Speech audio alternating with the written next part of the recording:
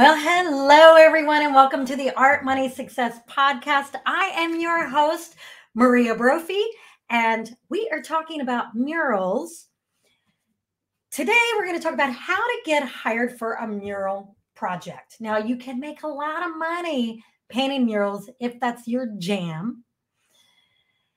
And so, in this podcast, I'm going to talk to you about 3 different ways to get a mural project.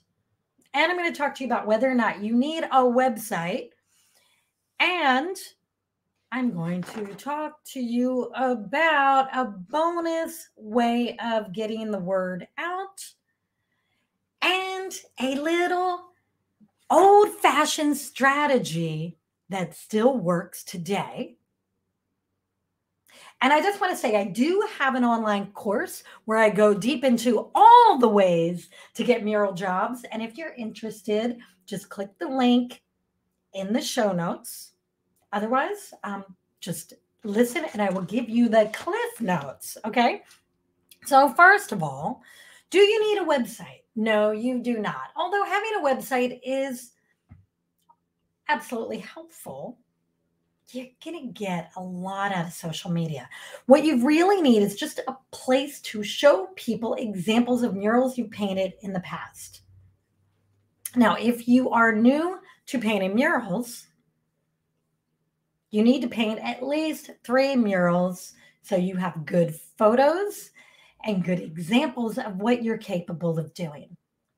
So find some walls to paint and get really good photos, and then put that on your website. Or like I said, if you don't have a website, that's fine.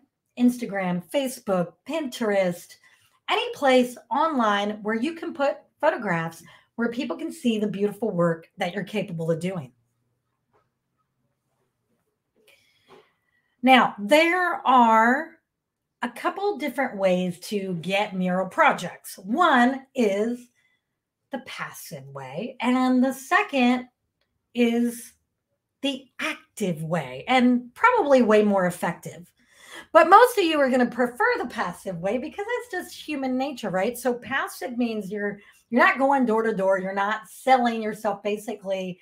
You're just posting it on social media and you are showing people what you can do, showing people video clips, photos of murals that you painted.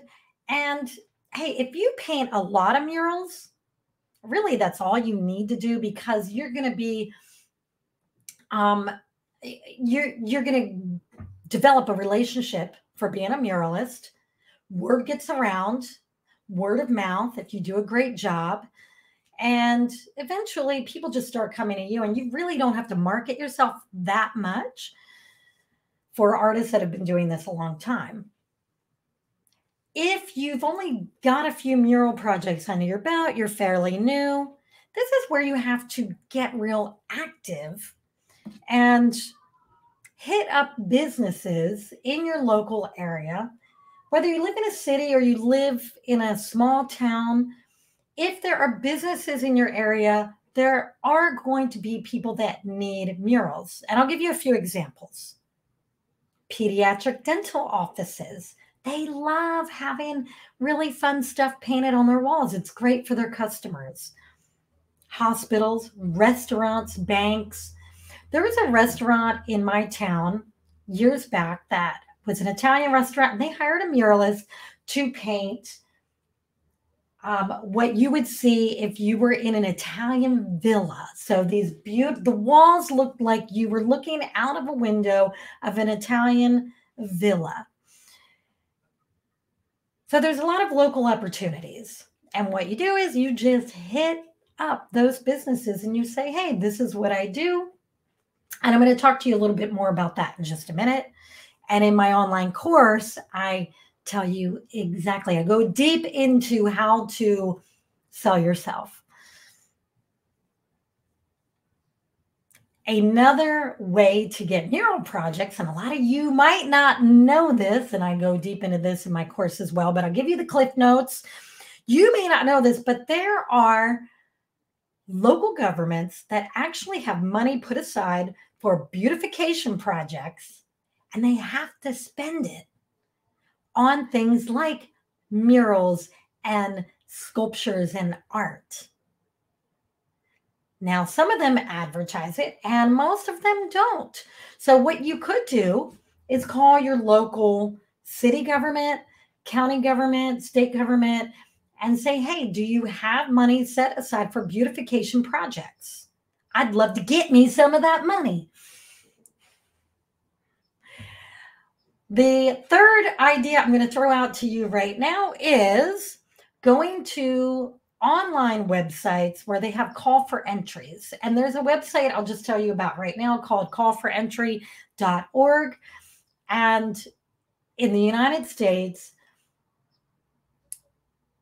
governments, businesses, entities that have money set aside for beautification projects, wall mural projects, and other art projects, they will post on there. So you go on that site just like you're going on a dating site. You're going to go through this site and sift through the millions of opportunities and see which ones are a fit for you.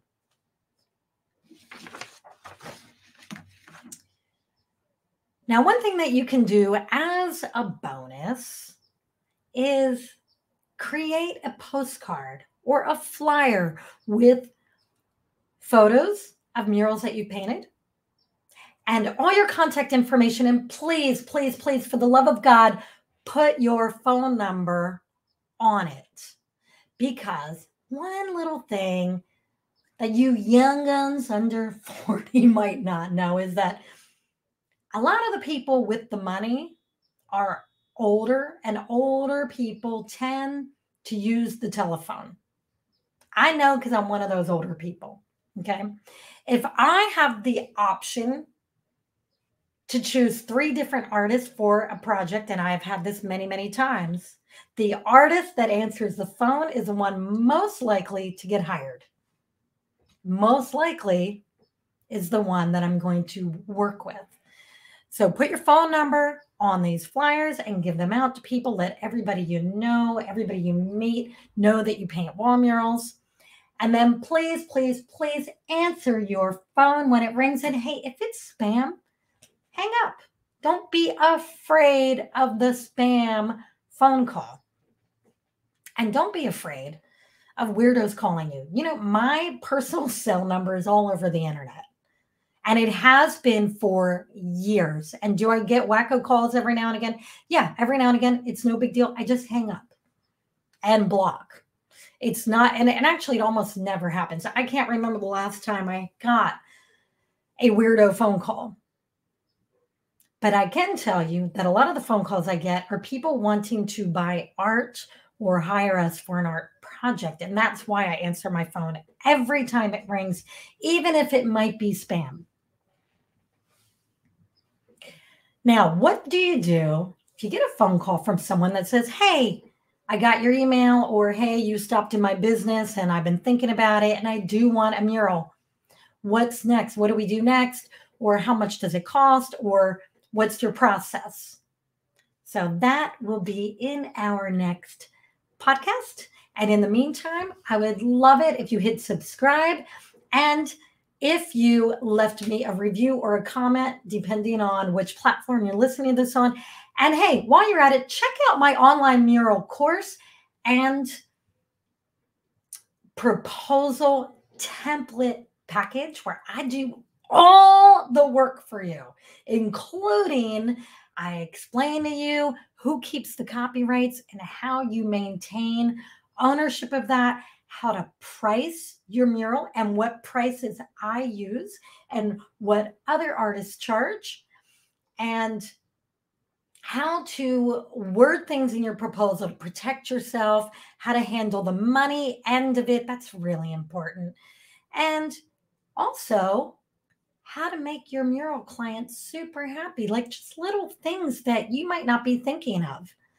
So yeah, just check it out. Check it out. Click the link in the show notes, and I will see you on the next one. Thank you all for listening. I do love you. I do. And I hope some of the information I shared makes your life just a little bit or a lot easier because that's my whole purpose in life. See you next